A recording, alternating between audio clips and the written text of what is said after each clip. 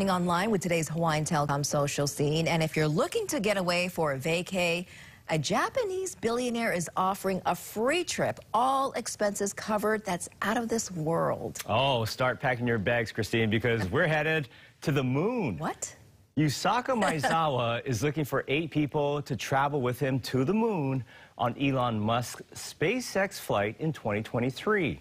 The 45-year-old fashion tycoon started taking applications this week for this rare opportunity, which he calls Dear Moon.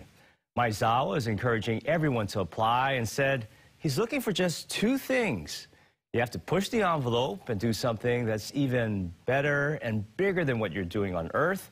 And the second criteria, be willing to support the other crew members. According to the Dear Moon website, pre-registration closes on March 14th. Now, Maezawa was the first private passenger to pay for the first civilian lunar expedition. So it's one of those things, dearmoon.earth. I actually went to the website, and it's one of those things where you can start signing up, taking the applications, because this opportunity only comes around once in a blue moon.